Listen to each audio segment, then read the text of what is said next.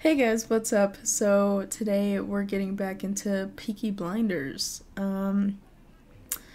So the first episode we had learned that the Peaky Blinders is a gang, a street gang. And I had looked it up. I guess it's based on like true events, but I didn't know that. I thought the Peaky Blinders was just a made up story. But no, it's based on true events. I thought that was really cool. I'm pretty sure like some of it's fiction. I don't know how much, but usually they do that with like TV shows like this. But and I have like notes here, so I don't forget. So the Peaky Blinders is, I don't know if it's all family members or. I think it's like all family members, sorry. But you have the leader, Arthur Shelby. He's the big brother. And then Tommy. Tommy acts more like the leader than Arthur does, to be honest. But he's younger than Arthur, and he's our main character. And then I looked up the other names because I forgot. But there's John, there's Ada, and Finn. And then you got Aunt Polly and Uncle Charlie. Uncle Charlie was like, I'm pretty sure the guy, that was the guy at the docks. 'Cause Tommy they didn't just, like steal guns on purpose, but they had, I think he said he asked his men to get some, like, what was it, motorcycle, bike, it was like, I don't know, it was like vehicle parts or something like that. It was like some kind of parts, like machine parts. I don't know, shipping got mixed up, and what actually came instead was a whole bunch of like weapons and ammunition, and Tommy was supposed to tell his uncle to give it back so they wouldn't get in trouble because cops were looking for it. And he told his Aunt Polly that he was gonna do the right thing. But at the end of the episode, Tommy had changed his mind, so he kept the guns. And his uncle told him, like, you're fucking crazy, like, what are you doing? But I don't know, I guess Tommy has like a plan. So yeah, there's cops looking for the guns, and I think that there's like an undercover cop. She had gotten a job at like the bar they go to. So she's watching them, and oh yeah, that's right, with Danny. So I guess a whole bunch of men came back from the war. Tommy and his brother, I think Arthur, yeah. They all came back from the war, and Tommy's friend, Danny, he was pretty jacked up. I mean, they're all jacked up, PTSD doesn't just pick and choose, it happens to everyone, but Danny was really jacked up, and he had accidentally killed this guy. His men were gonna, get justice and go after him and kill him, but Tommy had worked out an agreement that if he kills Danny with witnesses watching, then it's all good. So Tommy had faked Danny's death, and Tommy sent him somewhere, and he's part of the Peaky Blinders now. But I think that's it. Yeah, that's it. So yeah, guys, I'm ready to get right into this episode. Thank you so much for watching, and full uncut version will be on my Patreon. Thanks. I reckon it's communists he's after. So this copper's gonna leave us Okay, alone. that's a recap.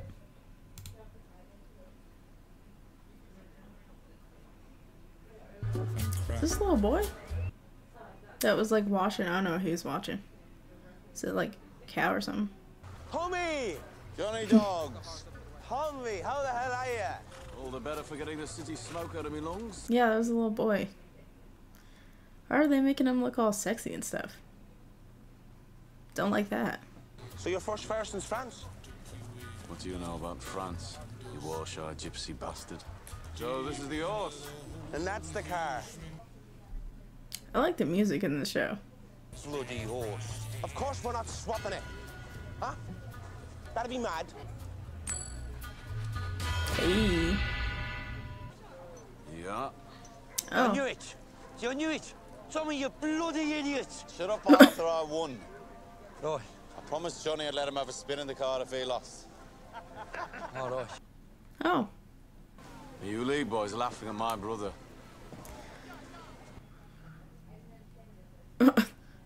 Tommy! I asked you come a on. question.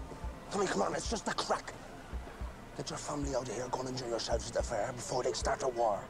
Well, that's your Roma. Yeah, but his mom was a diddy quay whore. Oh. Why would you say that? That's why they... Okay. That's why they have that on their hats. I was wondering.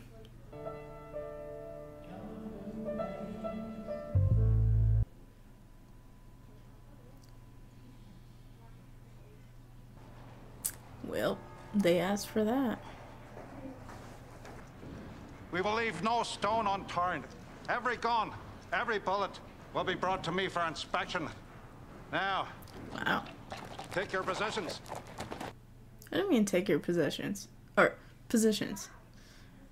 I thought he was saying possessions. It's like, they don't have anything. Oh. Shit.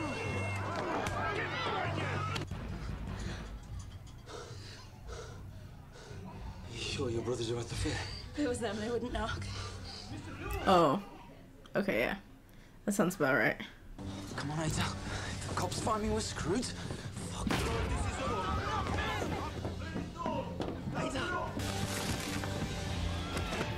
Dang, ripping up their pictures? I'll catch you. You gotta go. Girl, that was a fucking mattress. You're fine. Look at this. A prescription for iron tablets for Ida fucking Shelby. Mmm. Mrs. Donovan, I need that favour. Come in and be quick. I'm not coming in. She is. Holy Jesus, it's the Shelby girl. Hey, you've not seen her with me, okay, Mrs. Donovan? Just give her a cup of tea and let her stay until the police are gone. She's the sister of those Peaky Blinder devils.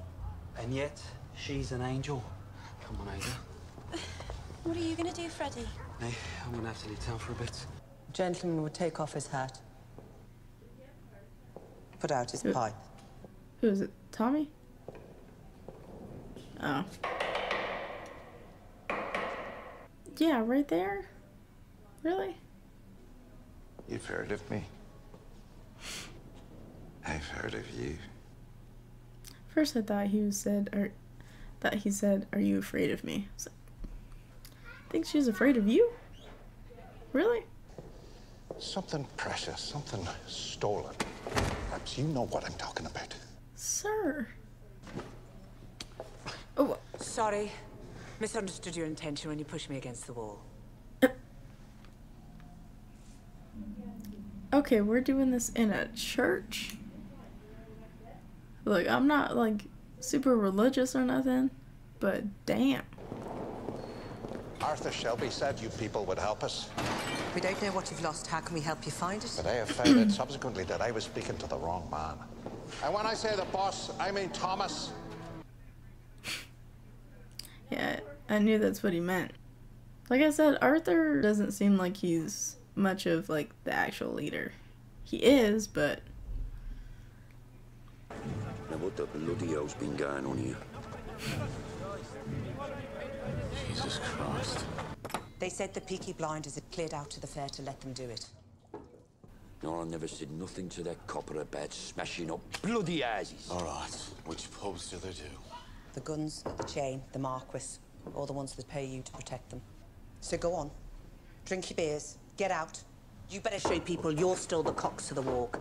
And add some cash to the landlords of the pubs. Pay some veterans to fix the places up. So we both know what they were looking for.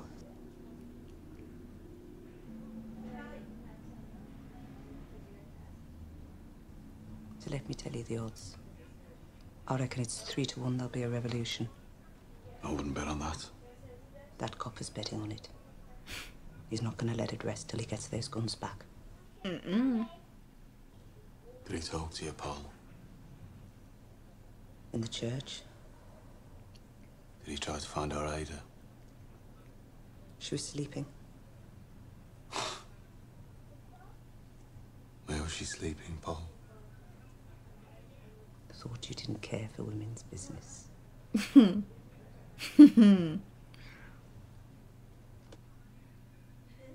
knows you're the boss. He wants to meet you. Will you talk to him? Yeah. We'll strike a blow back first.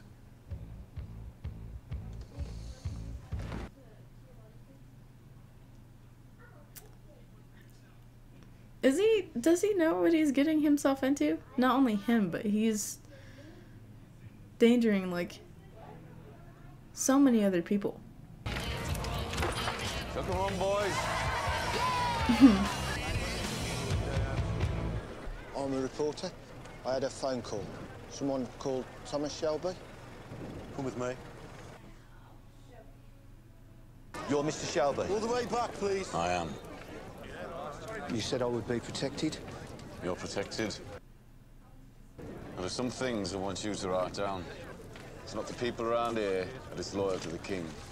It's the opposite. These new coppers over from Belfast, breaking into our homes and interfering with our women. We don't think our king would want to see that happening. So we are lighting fires to raise the alarm. May I ask you, in what capacity do you speak? No capacity. I'm an ordinary man. I really hope no one hurts him for doing that. Yes, sir. Inspector Campbell, I hear there's been a bonfire in your city. Certainly nothing to trouble you about, sir. Ah, but I'm afraid it has troubled me. Half an hour ago, I received a wire communication from the editor of the Birmingham Evening Dispatch. It seems one of his reporters was invited to the fire and discovered that they were burning pictures of the king. Of the king?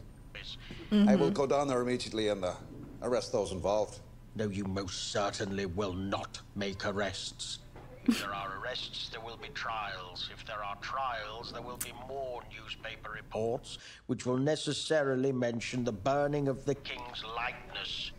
Oh. Are you any nearer to finding those stolen guns? We are making steady progress. We need results. Good night, Mr. Campbell. Where have you been all day? In bed. Then I couldn't wake up. Then I was cold, and then I had to go for a wee. Then I was with this bear on a boat. That was just a dream. Never seen you read the paper. I've never seen you light fires with them.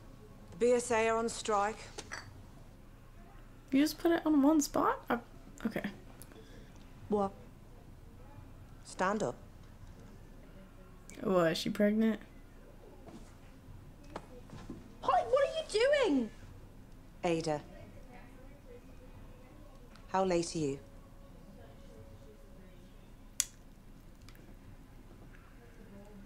Five weeks.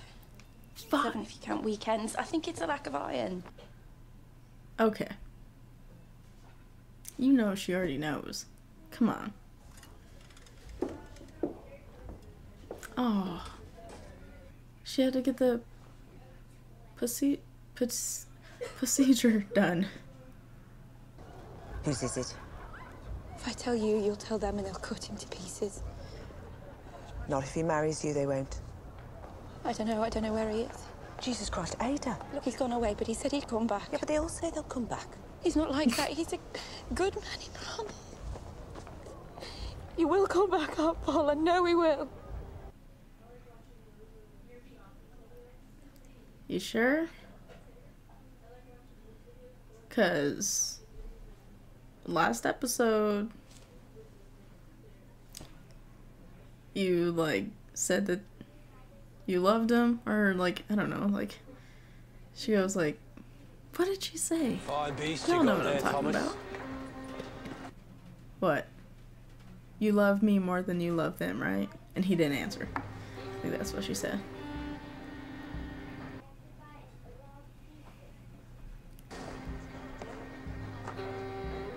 Oh. Just passing it on. Got a bullet with their name on it.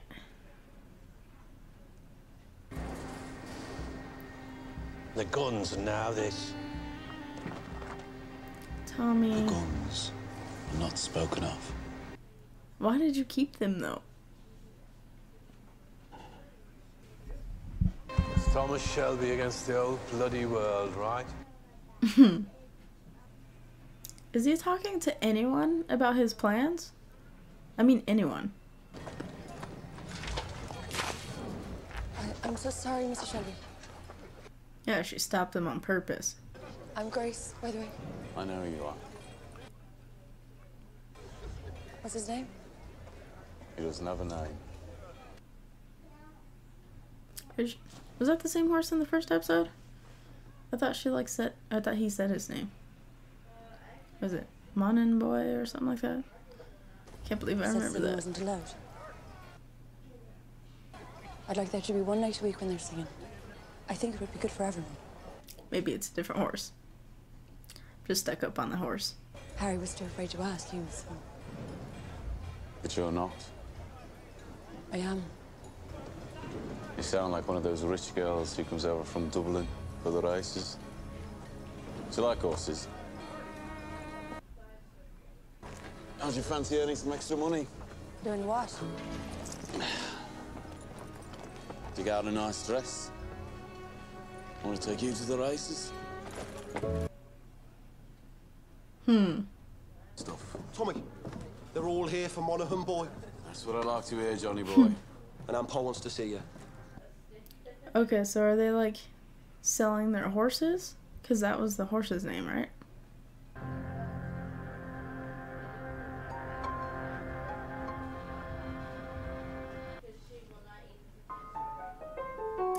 Ah.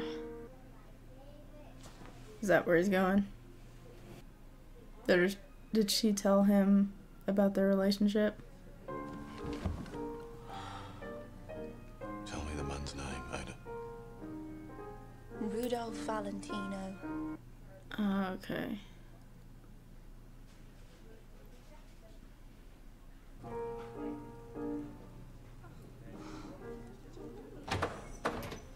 Get out! All of you!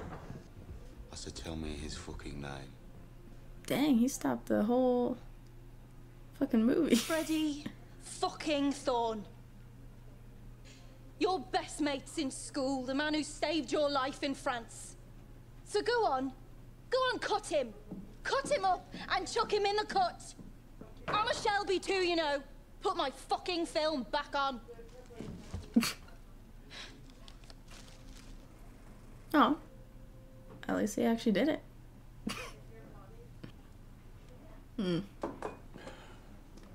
So Monaghan boy finally lost?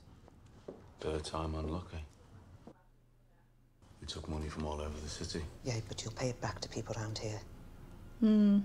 Buy your popularity back. Already done. And you fixed this race without the permission of Billy Kimber? Obviously didn't teach you well enough. Rule 1, you don't punch above your weight. Billy Kimber is there for the taking. Says who? Says Tom in his Parliament of One. I ran this business for 5 years. Yeah. Well, I was away fighting, remember? You strike when your enemy is weak. That's for war. Polly. It's about Ada. I need to know. Ada wants you to give Freddie this letter. She wants Freddie to know she's having his baby. He deserves an opportunity to do the right thing. So she is pregnant. What do you think Freddie sees in our Ada? It's Freddie's business. No. No, I'll tell you what he sees. He sees machine guns and rifles. What is it you really don't like about Freddie? She'll have no life for the man on the run. Tell Ada Freddie went to America. Oh, Russia. Believe me. I know. I was 16. And I didn't dare tell anyone. In the end, I did it myself. I did it to myself. And he didn't come back. They don't. Why should they? You know the words. You're a whore. But there's no word for the man who doesn't come back. Yeah, it's always been that way. I mean, now there's a deadbeat, but they're so common. It's... no one really cares. Damn. I chose this place because it is outside both of our jurisdictions. I don't think he fucking cares. He didn't even want to talk to you. Inspector, I responded to your invitation because I want us to understand each other. I'm a businessman. And I want my city run peacefully. Well, if the city is peaceful, business can thrive. So we're on the same side. I think perhaps we could be. My men found this in the bedroom of a known communist. It has your sister's name on it. It was obvious she'd been sleeping in his bed. I've already dealt with the situation. Have you? No, you haven't. You and your specials will leave my businesses alone from now on. No more raids into our territory, no more smashing up pubs. You will turn a blind eye to all of my gambling operations. Also, I intend to do business with Billy Kimber. He runs most of the legal trackside betting outside of London. I want you to put in a word with the Chief Inspector of Gloucestershire that his men should leave me alone when I make my move. Forgive me, I don't seem to have a pen to write down this rather long list of demands. And what do I get in return? You always carry around a pen. I have what you're looking for. I have the guns. What guns? We're not here to play games. Wait. 25 loose machine guns, 50 carbines, 10,000 rounds of ammunition, all in a crate bound for Libya. I have left word with men I trust that if I am taken into police custody for whatever reason, those guns will be shipped to Liverpool. From there, they will be sent directly to Belfast and sold to the Irish Republican Army. I like this view. This is a good shot. I'm a fair man. It's a fair offer. I need an answer. Right now. Just give him a minute. He'll agree to it. Very well. But I'd prefer if we don't shake hands on it. His pride.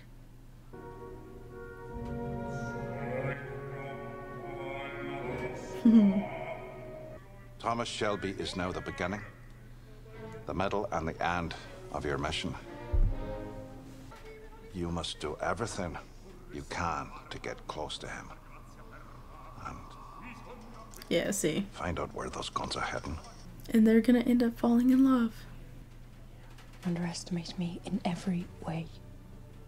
You are now active on a military operation on behalf of the Crown. And I wish to God circumstance hadn't chosen you.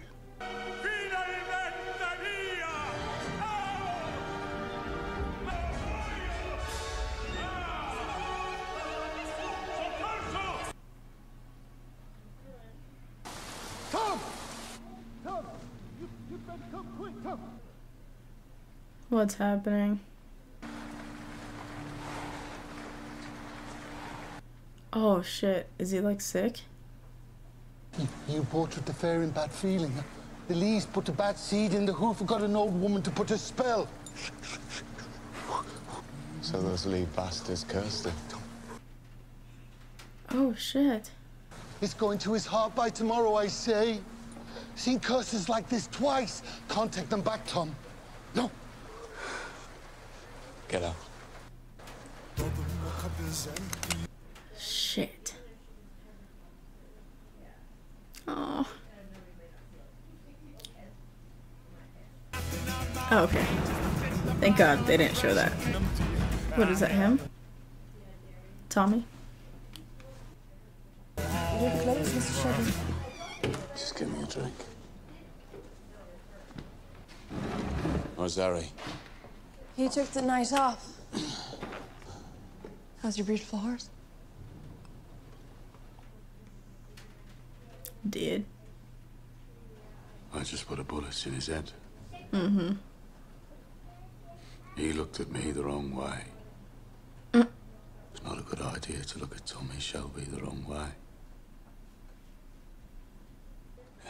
You know, in France, I got used to seeing men die. Never got used to seeing horses die. Well, yeah, animals are better than people. Everyone knows that. Cheltenham's Grand Affair, is it not? The king will be there. King George. Nope. King Billy Kimber. What must I do? For £2, you'll do what I ask you to do. I want 3. If I am meeting a king, I won't be wearing a cheap dress. There you go. And I ask you to let me sing. It's part of the deal now, too. Since when? Since right now. Everyone gets to sing their song just like we did in Dublin. You never worked in Dublin. So don't lie to me. I asked around about that pub you said you used to work in. No one has heard of you. Why'd you ask around? You're a girl from a good family who got herself pregnant. It's not something I want known. Damn, that's why he was so... Well, one reason why he was so upset about the whole Ada thing. You won't tell anyone my secret. Do you think I tell people things? You don't tell no one nothing. So what do you sing? Anything you want. Happy or sad? Sad. Sad. Mm-hmm. It's a sad day. I'll break your heart. Already broken. Many an hour sweet happiness from my friends and relations.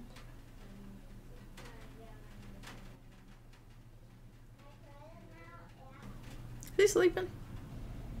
He was sleeping. Over there that are going to be empty, but we... Jesus. Oh. Freddie. You came back? Freddie, Tommy will kill you. It's Tommy who tipped me off. Maybe he's got half a heart after all. Said get out of town. Take her with you. Damn, she's leaving then? Ada Shelby. Will you marry me? Yes. He better not die. Is he gonna die? Right, get on this bloody train and get out of here. Come on, both of you. Freddie, come on. We're not going anywhere, Ada. I'm not Is that- afraid of Tommy Shelby. Is that a good idea? I don't know if it's... She's like... The drama. It's brewing.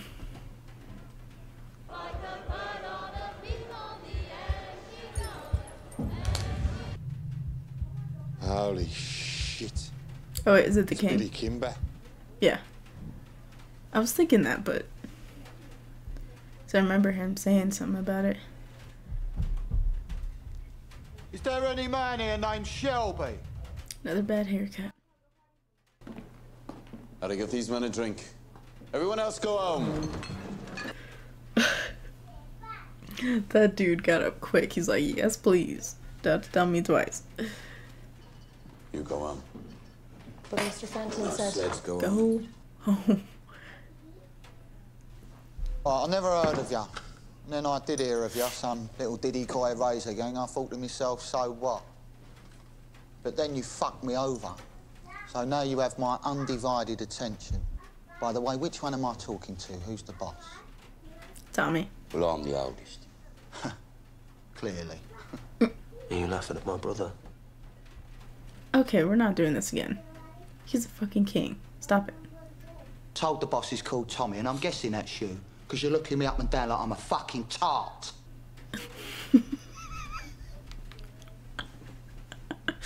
There were suspicious betting patterns I like at this Kempton guy. Park, a horse called Monaghan Boy. Hey! That's King Alfred. Which one of you is the boss? I'm Mr. Kimber's advisor and accountant. And I'm the fucking boss, okay? Right, end of parley. You fixed the race without my permission. You fucking gypsy scum!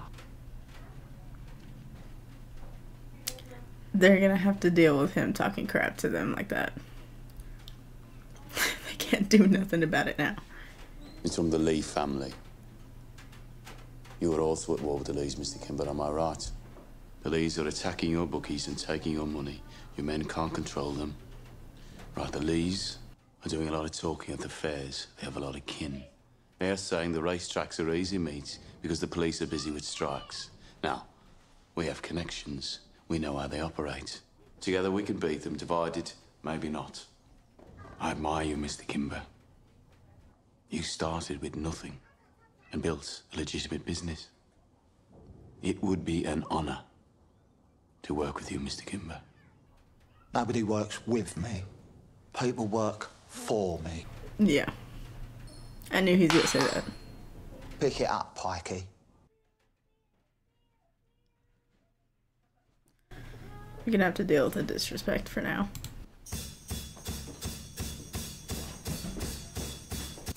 So you picked a fight with the Lees on purpose.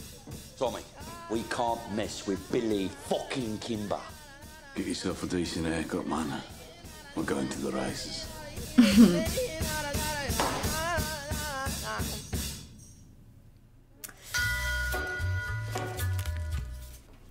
Well, so the first thing I will say is I like how this episode started from how it ended. At first, they weren't taking any shit from anyone that said anything. And then when the episode ended, they didn't really have a choice. It was the king that was, disrespecting them, so they couldn't do anything. Looking on my notes here, I am very surprised that Tommy actually made a deal with the cop. Like, I thought that would have, if that happened, I thought that would have happened, like, down the line. I honestly didn't even think they were going to make a deal. I honestly thought they were just going to be fighting the entire season.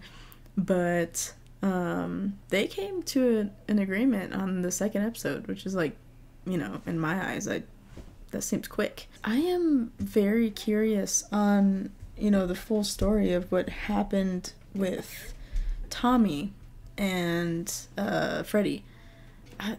I'm very curious on what happened with them. Obviously, Freddie had to have done something, but yeah, I don't know, because if Freddie went to the war with them, which I'm assuming he did, I don't know for sure, but if Freddie went to the war with them, maybe he did something at the war. I don't know. I was thinking maybe it had to do with that nightmare that Tommy keeps having. From the nightmare, it wasn't fully clear on what was going on. The only people that looked familiar in that nightmare was Tommy, obviously, and Danny. I don't know. I don't really remember anyone else. Freddie seems very sure that he can get that friendship back with Tommy, so... But, yeah, guys, I'm excited to get into the next episode. Things are heating up. So, yeah, guys, thank you so much for watching, and let me know what you guys think in the comments below. I'll see you guys next time. Bye.